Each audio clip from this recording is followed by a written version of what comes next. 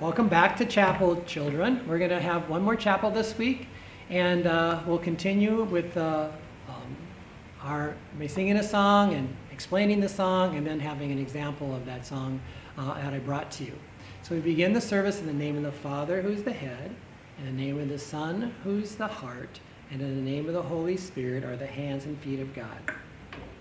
Okay, last time I sang the first verse of the song called How Great Thou Art. I'm going to sing the second verse now, because it talks even more about God's creation. O Lord my God, when I in awesome wonder consider all the worlds thy hands have made, I see the stars, I hear the rolling thunder, thy power throughout the universe is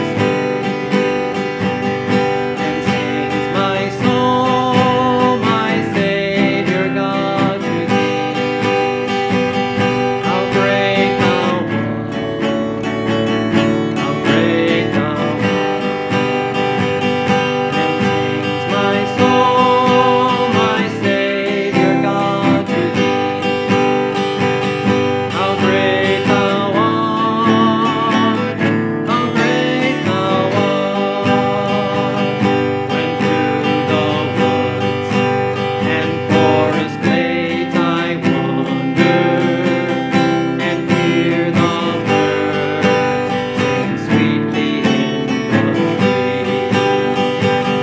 and I look down from lofty mountain grandeur, and hear the brook and feel the gentle breeze, and sings my soul, my Savior God, to thee. How great thou art, how great thou art. And sings my soul, my Savior God, to thee. How great thou art, how great thou art. Okay, if you notice that second verse, it says, and hear the birds sing sweetly through the trees. Actually, we have at my yard some wonderful birds. They're called hummingbirds. You don't hear them sing at all. I'm not sure if they do sing, but I brought this pillow because we have a house, room in our house that is just dedicated to birds. And it's the same room that we can see all these hummingbirds. And when I left, I counted 12 hummingbirds.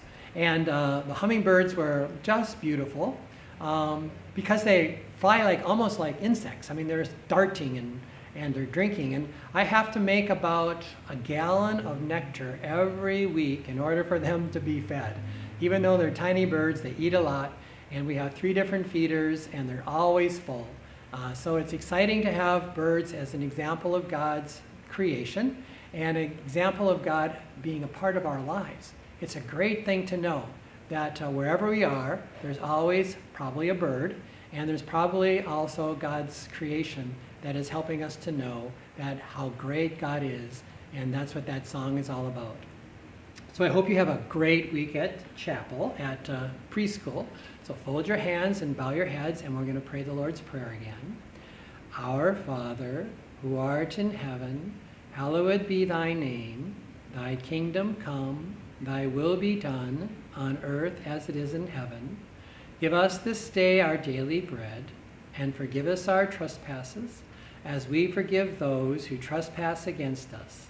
And lead us not to temptation, but deliver us from evil.